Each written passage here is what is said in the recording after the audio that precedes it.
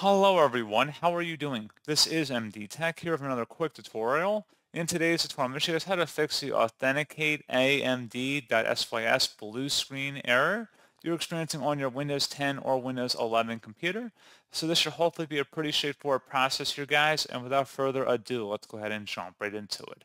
So all you have to do is open up the search menu and search for Device Manager. Best result should come back with Device Manager. Go ahead and open that up.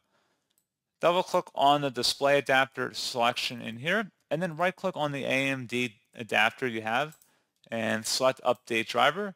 Select where it says browse my computer for drivers, and then select let me pick from a list of available drivers on my computer. Select the manufacturer specific one unless you only have a generic one, in which case you'd have to select that. You can go onto AMD's website and actually download the one that's applicable for your driver if you just take note of the display adapter on your computer.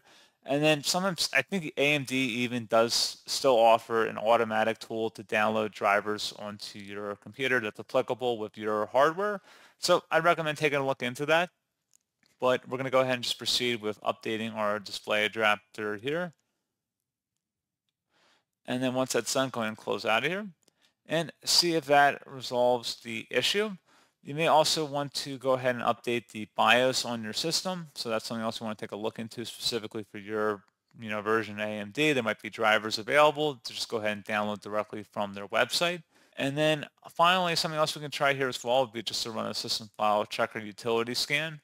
So we're going to do that by opening up the search menu, type in CMD. Best match should come back with command prompt. Right click on that and select run as administrator. If you receive a user account control prompt, select yes.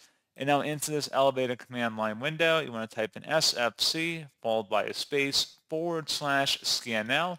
Scan now should all be one word attached to that / out front. Hit enter on your keyboard to begin that scan. This will take some time to run, so please be patient.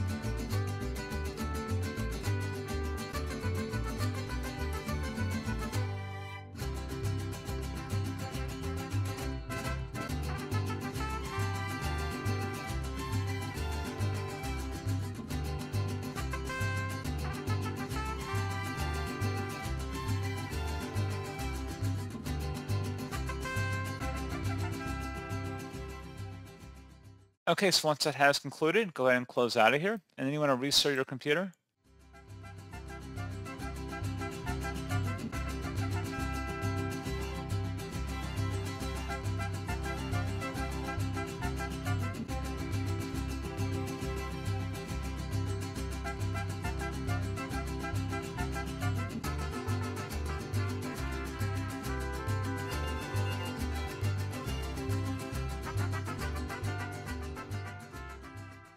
And there you go, guys. Hopefully at this point your issue has been resolved. And as always, thank you for watching this brief tutorial. I do hope I was able to help you out, and I do look forward to catching you all in the next tutorial.